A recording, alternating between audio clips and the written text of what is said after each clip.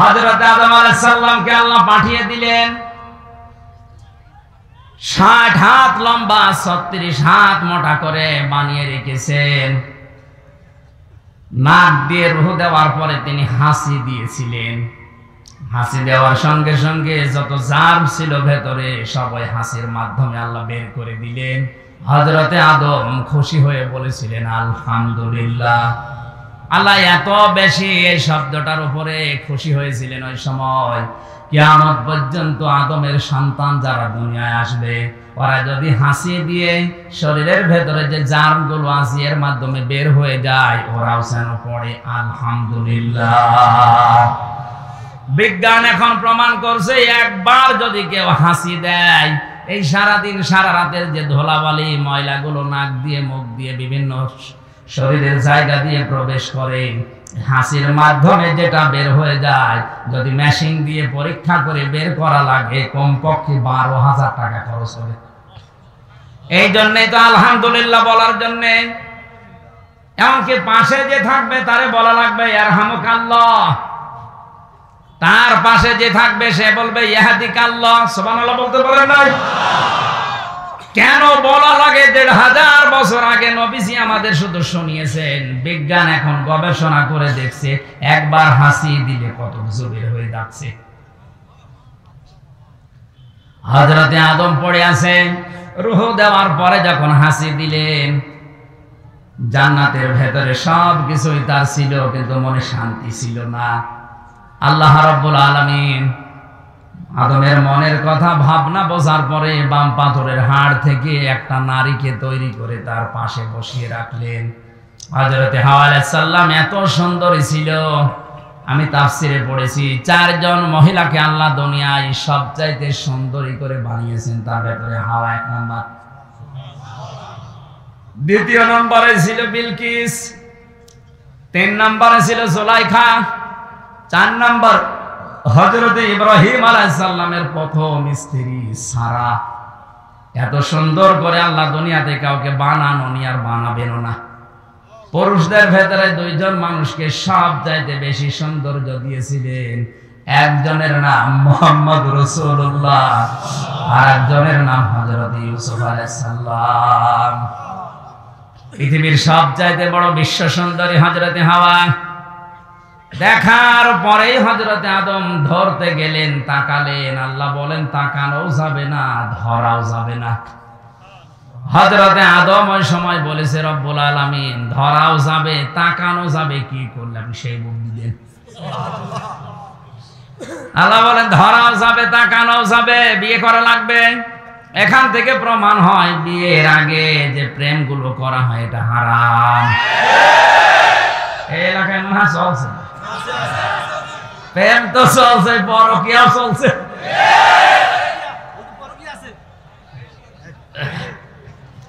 খেয়াল করে শুনবেন, আমি মাসলা বলার জন্য। হযরতে আদম আলাইহিস সালাম বলেন আল্লাহ আমি বিয়ে করতে রাজি আছি, অসুবিধা নেই।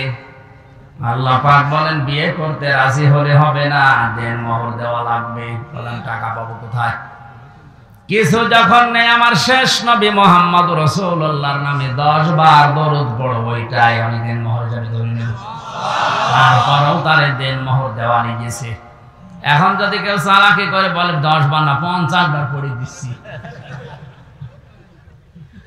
হযরতে আদম আলাইহিস সালাম বিয়ে হয়ে যাওয়ার পরে এবার যে মূল কথাটা বলার জন্য আমি এটা পড়েছিলাম, হযরতে আদম নবীকে আল্লাহ এবার আদেশ দিলেন অকুলনা ইয়া আদম উসকুন আনতা ওয়া যাওজুকাল জান্নাতা ওয়া কুলা মিনহা রাগাদান হাইসু শি'তুমা। খেয়াল করো, বিয়ে শেষ হওয়ার পরে আল্লাহ পাক বলেন স্ত্রীকে নিয়ে এবার চলে যাও। জান্নাত কার বাড়ি? আদম আলাইহিস সালাম। কার বাড়ি? আমাদের বাবার বাড়ি। আমাদের বাবার বাড়ি না? আল্লাহ পাক জানাতে চাইলেন যে স্ত্রীকে নিয়ে এবার তোমার বাড়ি যাও। তার মানে বিয়ে করার পরে বউ নিয়ে যাওয়া লাগবে বাবার বাড়ি, এইটাই কোরআনের নির্দেশ। অথচ অনেক আছে বিয়ে করে নিছে ঘর জামাই থাকে, এলাকায় ঘর জামাই নেই, কার ধরে তাড়িয়ে দেবে। তুই বিয়ে করে বাবার বাড়ি যাবি, তুই নিজে সহ থেকে যাস।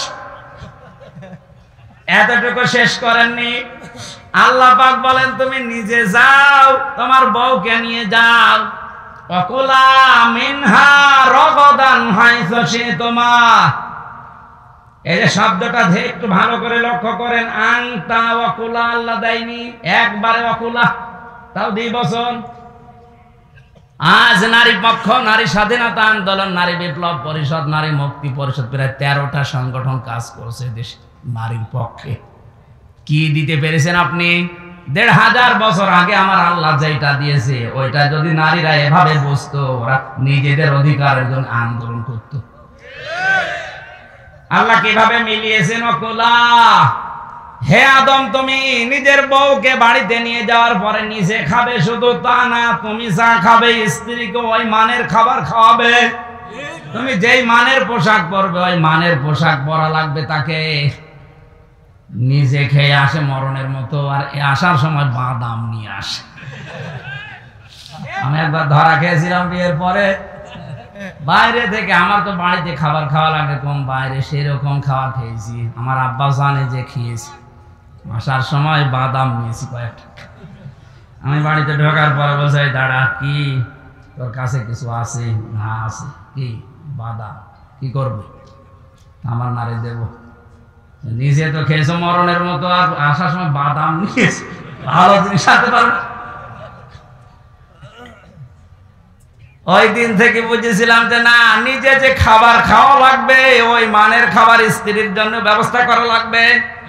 ওদের অধিকার আল্লাহ কিভাবে দিয়েছেন? আল্লাহ কিন্তু আংটা দিতে পারতেন যে তুমি আগে মরণে খাওয়া খাও, এরপরে যা বাঁচে ওরে দিও না। যতটুকু পারবেন, যতটুকু পড়বেন, খাবেন, ওই পরিমাণে ওই মানে দেওয়া লাগবে। এতটুকু আল্লাহ শেষ করেননি। রগাদান হাইসো সে তোমা, যেখানে ইচ্ছা যাবে, যা ইচ্ছা খাবে, কিন্তু সাবধান, এই তাকান, ওয়ালা তাকরাবা হাদিহি শাজারা, এই গাছের নিকটে যাবে না। আমরা মনে করি এটা শুধু গন্ধম গাছ, না। শুধু যদি গন্ধম গাছের কথা আল্লাহর উদ্দেশ্য থাকতো তাহলে আয়াত নাযিল করে আমাদের জানাবেন কেন? ওয়ালা তাকরাবা হাদিহি শাজারা, এই গাছের নিকটে যাবে না, কারণ এই গাছটা ছিল বর্ডার, আল্লাহর নিষিদ্ধ জায়গা।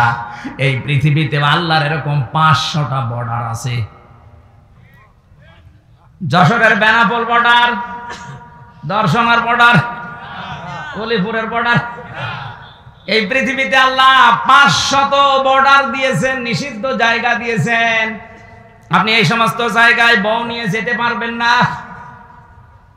এই যে বিভিন্ন মেলাতে, অনুষ্ঠানে মানুষ যাচ্ছে, হ্যাঁ যাবেন না কেন? আনন্দের জন্য যাওয়া যাবে, কিন্তু যেখানে গেলে নিজেরও পর্দা থাকে না, স্ত্রীরও পর্দা থাকে না, ওই রকম জায়গায় যাওয়া যাবে না। যদি যান ফাতাকুনা মিনাজ জালিমিন, দুইজনই জালিম হয়ে যাবে। তাহলে বউ নিয়ে বেড়ানো জায়েজ আছে না নেই? আছে। এমন জায়গায় যাওয়া লাগবে যেখানে গেলে পর্দা ঠিক থাকে নিজের এবং স্ত্রীর। যেখানে গেলে নিজেরও পর্দা থাকে না, বড় পর্দা থাকে না, এরকম জায়গায় যাওয়া যাবে না। এ নিষিদ্ধ কাজ কার? অথচ হাজারো মানুষ আজ এই কাজে ব্যস্ত। নিজের বউ যদি সুন্দর হয়, মেয়ে সুন্দর হয়, দিশায় পায় না, করবে কি? আরো পরিমণের মতো করে সাজিয়ে নিয়ে যায়। কারণ এই মহিলারা আমি কাছ থেকে দেখেছি তো জেলে, এই জন্য বলছি না, চেহারা একবার খারাপ না, সত্যি বলছি ভালো। কারণ আমি 4 নম্বরে, ও 3 নম্বরে। ওই জেলে যাওয়ার সময় তো দেখা হয়তো, কোর্টে যাওয়ার সময় দেখেছি, চেহারা ভালো, এখনো এরকম স্টাইলে থাকে। এখন মনে হয় খারাপ হয়ে গেছে নাকি? এখন খারাপ হয়ে গেছে।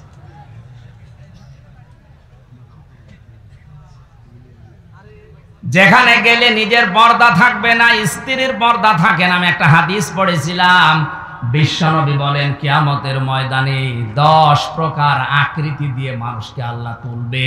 তার ভেতরে 9 নম্বরে তারা কিছু মানুষের আকার হবে শুকুরের মতো।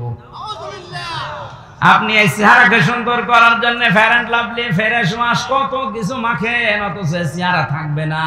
মরণের পরে পাল্টিয়ে শুকুরের মতো হয়ে যাবে। ইয়ারাফুল মুজরিমুনা বিসিমাহুম ফায়ুখাযু বিন-নাওয়াসি ওয়াল-আকদাম ফাবিআইয়ি আলাই রাব্বিকুমা তুকাদ্দিবান। জবান খুলে দিয়ে কোরআনের এই আয়াতটা পড়েন, ফাবিআইয়ি আলাই রাব্বিকুমা তুকাদ্দিবান।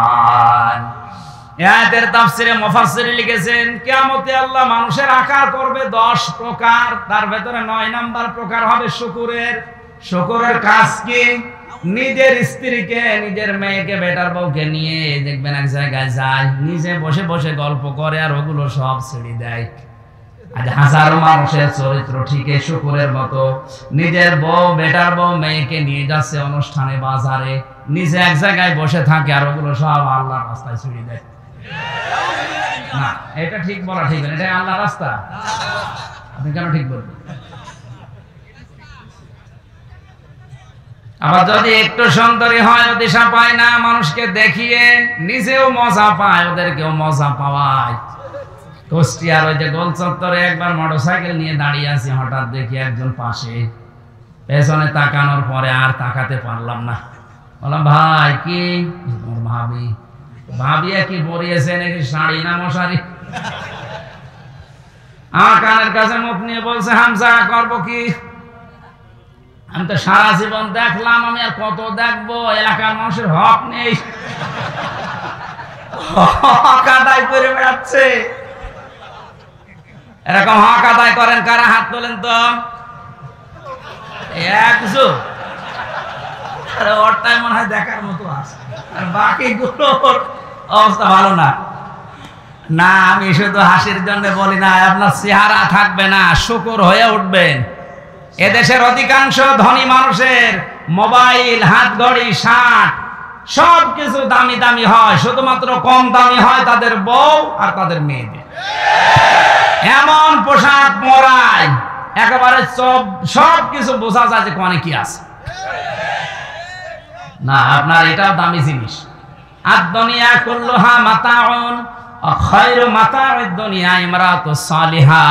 পৃথিবীর সব কিছুই সম্পদ, নবীজি বলেন এর ভেতরে উত্তম সম্পদ হচ্ছে আল্লাহওয়ালা মেয়ে মানুষ। আপনার ঘরে যেটা আছে এটা কিন্তু উত্তম সম্পদ। এটাকে উত্তম বানাতে হলে পর্দা দেওয়া লাগবে। কি দেওয়া লাগবে? কারণ এটা আল্লাহর বর্ডার, আল্লাহর একটা নিষিদ্ধ জায়গা।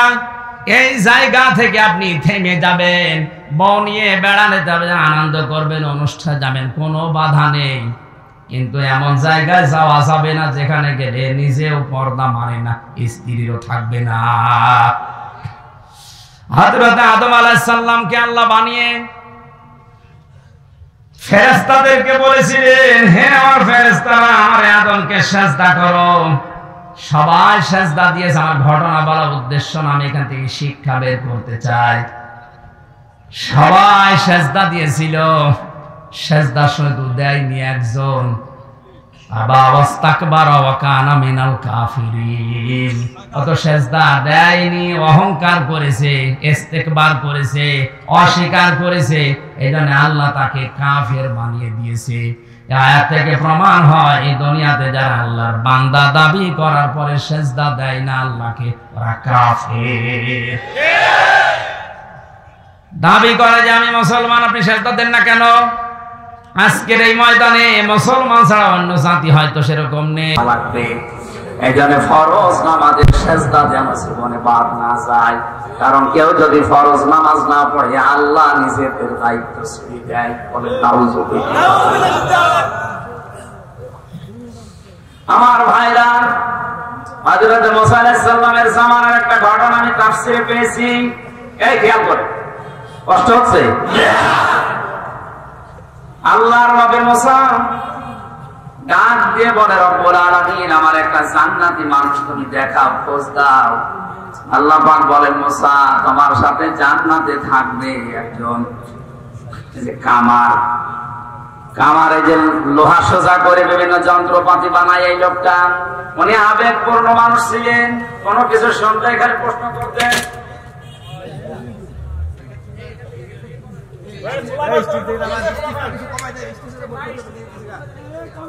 ডাক দিয়ে বলে রব্বুল আলামিন তুমি এত মানুষের নাম থাকলে একজন কামারের নাম বললি কি করে সে এমন আমি দেখবো। আল্লাহ পাক বলেন ঠিক আছে বাজারে যাও, বাজারের এক কোণে বসে এই কামার তার কর্মজীবনে কাজ করে একটু দেখো।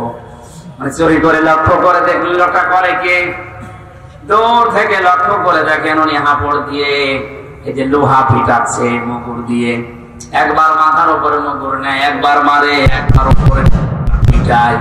হঠাৎ করে ওই সময় নামাজের যে সিস্টেম ছিল আমাদের যেমন আজান, ওই সময় একটা সিস্টেম ছিল, নামাজের সময় যেই হয়ে গেছে উনি এই মগরটা আর লোহার উপরে না পিটিয়ে পেছন দিক থেকে ফেলে দিয়ে তাড়াতাড়ি পবিত্র হয়ে নামাজে দাঁড়িয়েছে। হযরতে মুসা ডাক দিয়ে বলে রব্বুল আলামিন তুমি এই লোকটাকে জান্নাতি বলে কেন ঘোষণা দিয়েছো আমি বুঝতে পেরেছি। এই মগরটা লোহার উপরে পিটিয়ে তারপরে ও পবিত্র হয়ে নামাজে দাঁড়াতে পারতো। নামাজের সময় হওয়ার সঙ্গে সঙ্গে দুনিয়ার সব কাজ বাদ দিয়েছে, এমনকি না পিটিয়ে পেছন দিক থেকে ফেলে দিয়ে নামাজে দাঁড়িয়েছে। যে লোকটা তোমার বিধান এত গুরুত্ব দিয়ে আদায় করতে পারে তারে তুমি জান্নাত না দিয়ে পারো না। এই সেজদা এত দামি জিনিস, এই সেজদার কারণে শয়তান শয়তান হয়েছে। কথা বলেন না কেন? জিজ্ঞাসা করলেন কেন সেজদা দিলে না? ক্বালা মা মানাআকা আল্লা তাসজুদা ইদ আমারতুকা ক্বালা আনা খায়রুম মিনহু খালাকতানি মিন নার ওয়া খালাকতাহু মিন তিন। কে তোমার বাধা দিল সেজদা দিতে? শয়তান ওই দিন বলেছে আমাকে বানিয়েছো আগুন দিয়ে আর এটা বানিয়েছো মাটি দিয়ে, আমার ভেতরে পাওয়ার আছে আর ওটার ভেতরে পাওয়ার নেই। শয়তান অহংকার করেছিল কিসের? পাওয়ারে। বলেন বলেন আরো জোরে বলেন। সুতরাং কেউ যদি ক্ষমতা পেয়ে যারা নিচে আছে তাদেরকে গুরুত্ব না দেয়, মানুষে মনে না করে, সেও ডিজিটাল শয়তান। আরে দেশে এখন দিন দিন এরকম বাড়ছে, কিছু জায়গা পেলে কি হনরে, যে যখন চেয়ারে থাকে সে তখন গিয়ারে থাকে। এই যে মশিউর ভাই যতক্ষণ ছিল গিয়ারে ছিল, আমিও আছি এখন, আমিও গিয়ারে আছি। চেয়ার মানে কিন্তু আমি এই চেয়ারের কথা বলছি, আপনারা আবার ওই চেয়ার ধরবেন না। ওই চেয়ার একটা মেয়াদ আছে একেবারে 41 সাল, ওর আগে আপনি চেয়ার মানে কোন চেয়ার? এই চেয়ারে বসলে আপনাকে উঠাই লাগবে, এই চেয়ারে বসলে আপনাকে উঠাই লাগবে। শুধু একটা চেয়ার আছে, ও কোনো উঠাউঠি করা লাগে না। না না দয়া চেয়ার নেই, এই যে জো বাইডেনের চেয়ার, ও বসেছে আর উঠা লাগছে। এই শব্দটা আমি পড়েছিলাম, আল্লাহ পাক এত রাগান্বিত হয়েছিলেন তার এই কথা শোনার পরে, সঙ্গে সঙ্গে ওকে ঘোষণাও দিয়েছেন ক্বালা ফাহবিত মিনহা ফামা ইয়াকুনু লাকা আন তাকুনা আনতা তাকাব্বারা ফিহা ফাখরুজ ইন্নাকা মিনাস সাবিরিন। একটু খেয়াল করে শুনবেন। আল্লাহ পাক বলেন ওকে আমি আদেশ দিয়ে দিলাম দূর হয়ে যা, তোর এই অহংকারের কারণে আমি তোকে দুইটা জিনিস থেকে বঞ্চিত করলাম। কোনদিন তোকে আমি ক্ষমা করব না, কোনদিন তোকে আমি আল্লাহ জান্নাতে দেব না। সঙ্গে শয়তান অহংকার করেছিল ক্ষমতার, এজন্য হারিয়েছে দুইটা জিনিস, কোনদিনও ক্ষমা পাবে না, ও জান্নাতেও যেতে পারবে।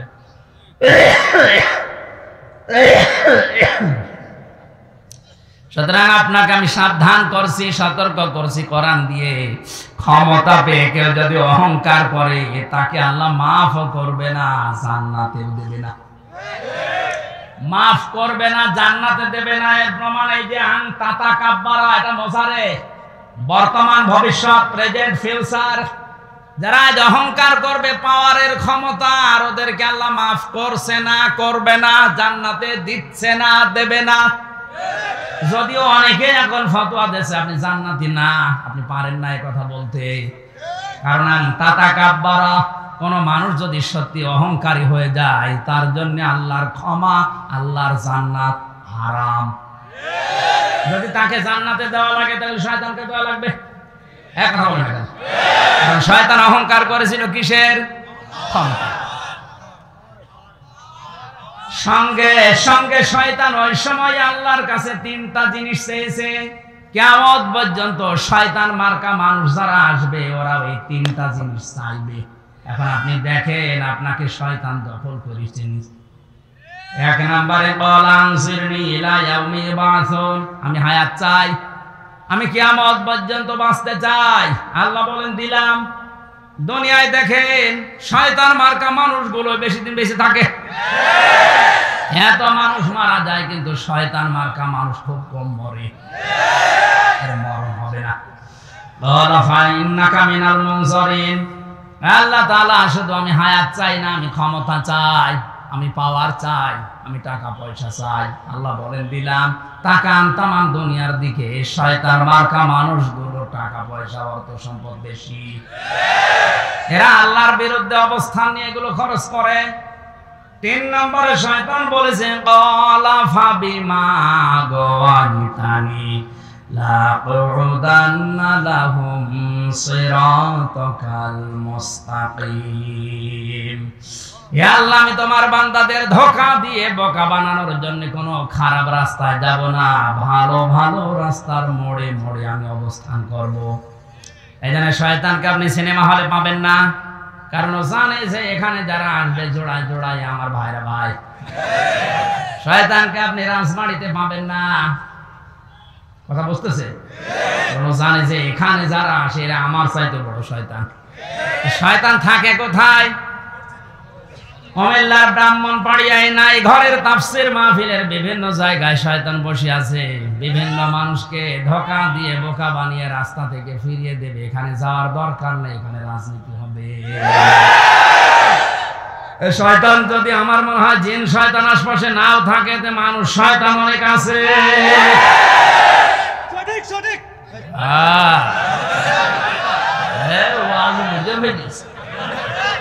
আপনার অত বোঝার দরকার নেই ভাই, আমি শেষ করে দিচ্ছি।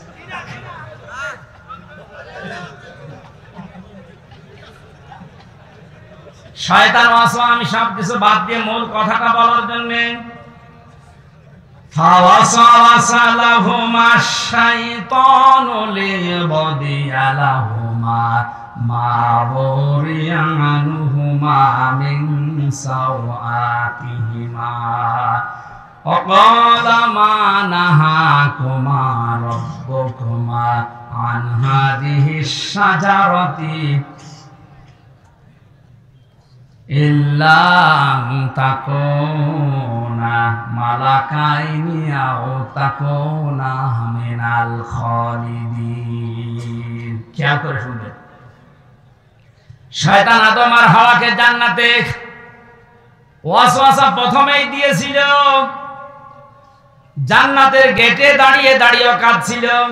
হযরতে আদম হয়তো কোন জায়গায় গিয়েছিলেন, হাওয়া আলাইহিস সালাম এসে দেখে একজন কাঁদতেছে, ডাক দিয়ে বলেন কাঁদেন কেন? শয়তানের অভ্যাস হচ্ছে কথা বলার আগে কেঁদে ফেলা। আজও পৃথিবীর বিভিন্ন জায়গায় আমরা দেখি কিছু মানুষ আছে কথা বলার আগে কেঁদে ফেলে। আমার কেউ নেই, কেউ নেই, আমি করবো কি? কেউ নেই বলে কেঁদে ফেলে।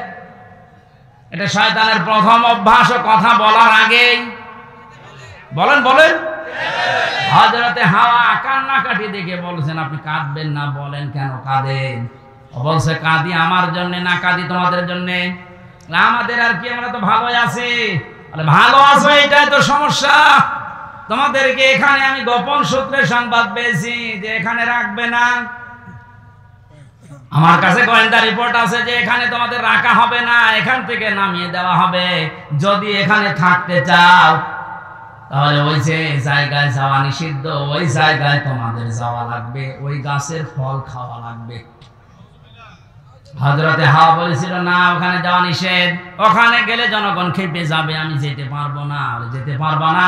যদি যেতে না চাও আমার কাছে রিপোর্ট আছে, এ আরামে থাকতে পারবা না। মেয়েদের অভ্যাস হচ্ছে কোন জায়গায় যদি একবার শান্তি পায় জীবন চলে গেলে ওই জায়গা ছাড়তে চায় না। এটা মেয়েদের অভ্যাস, পৃথিবীতে মেয়েদের অভ্যাসই এটা, একবার যদি কোন জায়গায় শান্তি পায় জীবন চলে যাবে, ওই জায়গা ছাড়বে না। একবার যারা পরকীয়া প্রেমে শান্তি পেয়েছে তামাম দুনিয়া দিলেও 4-5টা বাচ্চা রেখে চলে যায়। আমি নিচে নামতে পারলাম না, তাই ওরে ওয়াসওয়াসা দিয়েছে শয়তান যে এখানে যদি থাকতে চান তাহলে ওই গাছের ফল খাওয়াই লাগবে।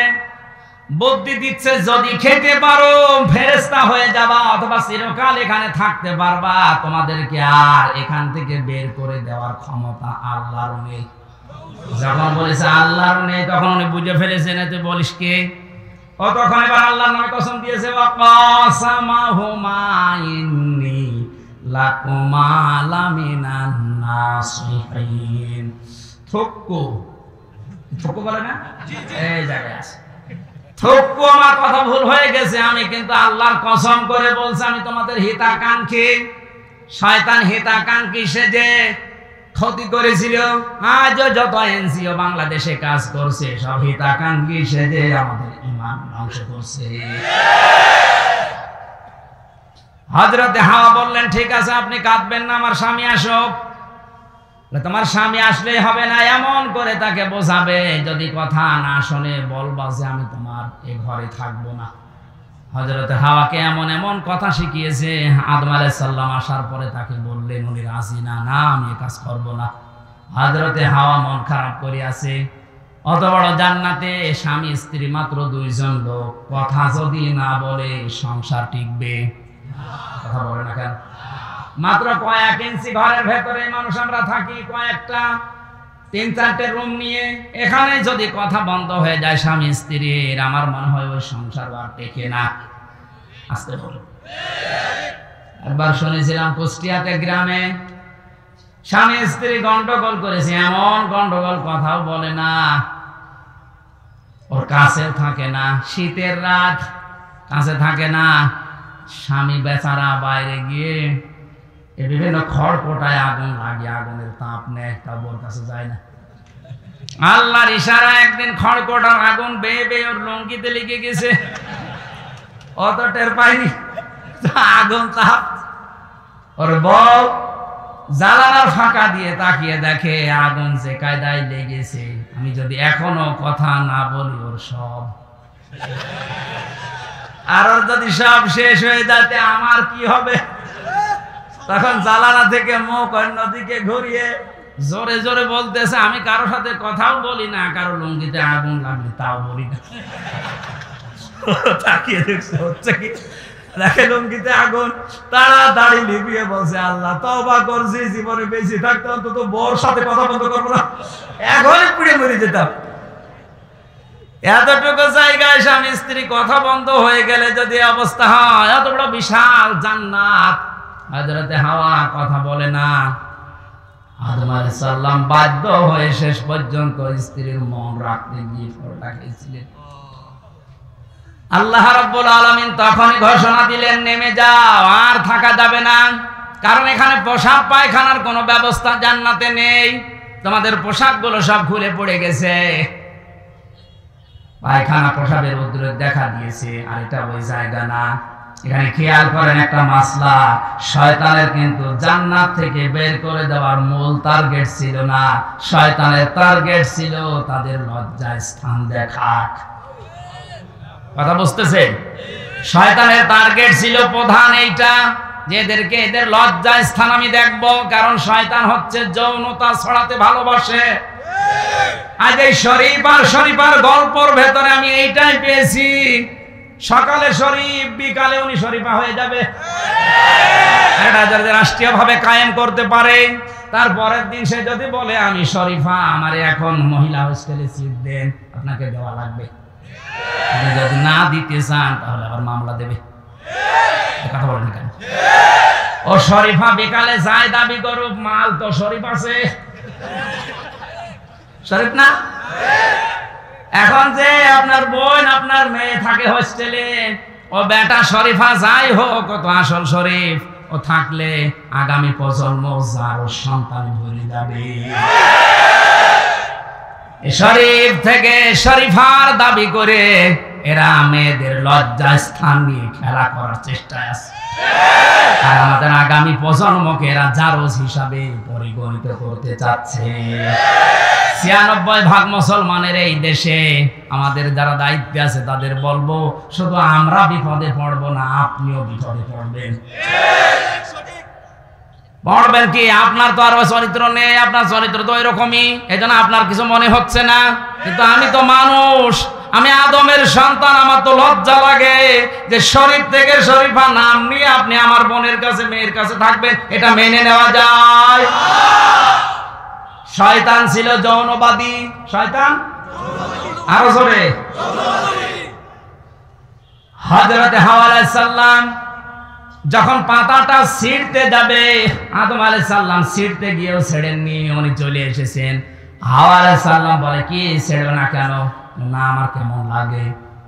শয়তান যে ওদিকে ধোঁকা দিয়ে বোকা বানিয়ে রেখেছে, তাড়াতাড়ি করে দেখছে না স্বামী তো ছেড়ে না, উনি ছেড়ে ফেলেছিলেন।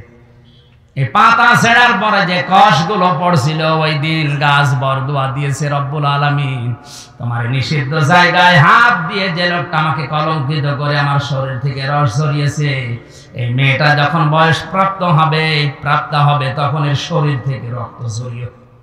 এই জন্য মেয়েদের বয়স প্রাপ্ত হওয়ার পরে 3 দিন, 7 দিন, 5 দিন, 10 দিন পর্যন্ত আল্লাহ রক্ত ঝরিয়ে দেয়। এই গাছের বরদুয়া, এটা কিয়ামত পর্যন্ত মেয়েদের এই বরদুয়া থাকবে। হযরত আদম আলাইহিস সালামের পোশাক যখন সব খুলে পড়ে গেছে, জান্নাতের ওই পাতাগুলো ছিঁড়ে ছিঁড়ে লজ্জা স্থানটা অন্তত ঢেকেছে। আর ওই যে শয়তান দাঁড়িয়েছিল দূরে, দুইজনের উলঙ্গ অবস্থা দেখে খিলখিল করে হাসতেছিল। এই জন্য শয়তান যৌনতা দেখে আনন্দ পায়, আর মুমিন যৌনতা দেখলে লজ্জা পায়। আর সিনেমা হলগুলোর দিকে তাকান, কি সিনেমা উপহার দিচ্ছে মানুষদেরকে। নবীজি ১৫০০ বছর আগে জানিয়েছে এমন সময় আসবে বাপ আর মেয়ে বসে সেনা করা দেখবে। এখন সেটা চলছে। এই কথা বলে না কেন? আল্লাহ পাক বলেন, যাও, নেমে যাও, এখানে আর থাকা যাবে না।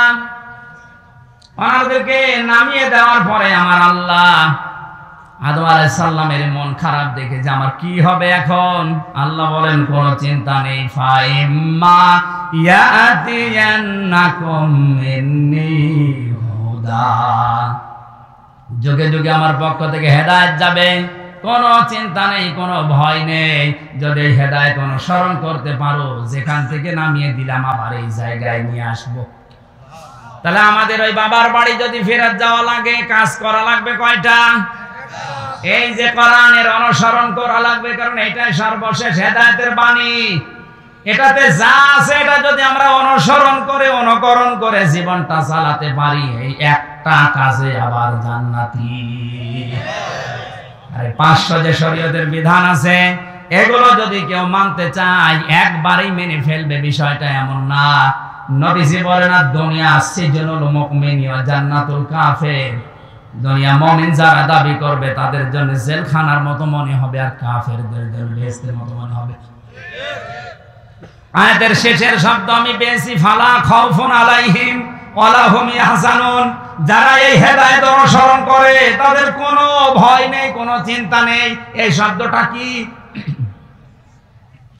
যারা এই হেদায়েত অনুসরণ করে, আল্লাহকে রব বলে টিকে থাকতে পারে, তাতানাজ্জালু আলাইহিমুল মালাইকা, ফেরেশতা তাদের জন্য আল্লাহ নাযিল করেন, আল্লাহ তাখাফু ওয়ালা তাহজানু, ফেরেশতারা বলে কোনো ভয় নেই, কোনো চিন্তা নেই। এ কথা যাকে তাকে ফেরেশতা বলে না, যারা আল্লাহকে রব বলে টিকে থাকতে পারে তাদের ঈমানের উপরে। এরকম কঠিন মুহূর্তে আমি বাস্তবে জেলে যাওয়ার পরে দেখেছি, এক কারারক্ষী আমার বলছিল, তোরা বায়না কুতুবউদ্দিন নাম জানো? আমার বলছে, হুজুর যেদিন মীর কাসেম আলীর ফাঁসি হবে ওইদিন মাগরিবের সময় আমার দায়িত্ব ছিল। ফাঁসির ওই কন্টেম সেলে আমি গেলাম, ডাক দিয়ে বললাম, স্যার আর মাত্র 3 ঘন্টা আছে, আপনি প্রস্তুতি নেন। উনি আমারে বলে, কারারক্ষী ভাই এখনো 3 ঘন্টা, আমি 2 ঘন্টা ঘুমালাম, তুমি আমারে ডাক দিও। এই যে কোরআন আমার সামনে, আল্লাহর কসম কারারক্ষী যা যা বলেছে আমি ওইটাই বলছি। আমার বলছে হুজুর দেখলাম ঠিক 2 ঘন্টা ঘুমিয়ে গেল। আমি চিন্তা করছি যার 1 ঘন্টা পরে ফাঁসি, যার ছেলে গুম হয়ে আছে তাও ব্যারিস্টার। বাংলাদেশে যদি 10 জন ধনী থাকে তার ভেতরে সে একজন। লক্ষ লক্ষ মানুষের কর্মসংস্থান তৈরি করেছে যে লোকটা, যার মাথা শুধু মাথা না একটা ম্যাগনেট। আর এই লোকটার ঘুম আসে কি করে?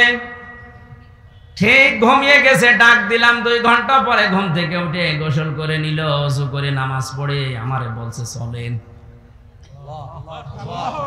আমি ওই সময় ভেবেছি যে লোকটার ঘুম আসলো কি করে।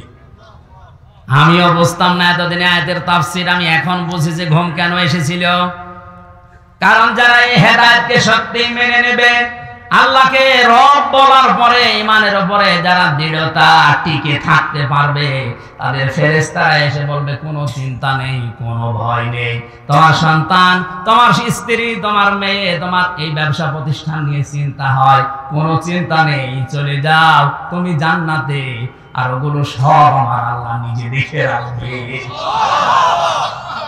ওয়াবশিরু বিল জান্নাতিল্লাতী কুনতুম তুআদুন।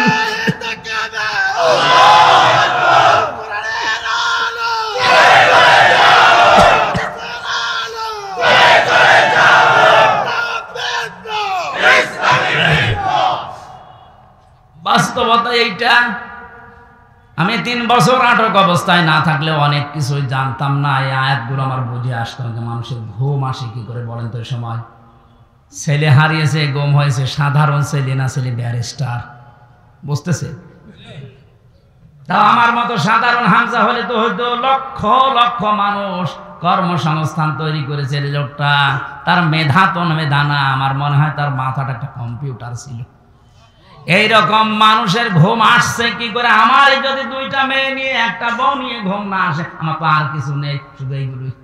আর তার এত বড় বিশাল সাম্রাজ্য, তার ঘুম আসলো কি করে? অবশ্যই আমার আল্লাহ তাতানাজ্জালু আলাইহিমুল মালাইকা, ফেরেশতা পাঠিয়েছিলেন, না তো ঘুম আসার কথা না। জেলখানায় সবচাইতে বেশি চলে, সবচাইতে বেশি চলে ওখানে ঘুমের বড়ি, কারণ ঘুম আসে না। হাজারো মানুষ এই বড়িটার উপরে ঘুম আসতে যায় না, যেন বড়ি খেতে আসে। আমি যে কত বড়ি খেয়েছি আমি নিজেও জানি না। অথচ লোকটার মাথার উপরে মাত্র 3টা ঘন্টা, জীবন শেষ হয়ে যাবে, আর বলছে আমি 2 ঘন্টা ঘুমিয়ে নেই। এই জন্য এই হেদায়েতটা যদি আমরা এখনো মেনে চলতে পারি, আবার যেখান থেকে আল্লাহ আমাদের নামিয়ে দিয়েছিলেন, উনি কথা দিয়েছেন ওখানে ফেরত নিয়ে যাবেন। আল্লাহ আমাদেরকে যেন মেনে নেওয়া তৌফিক দেন।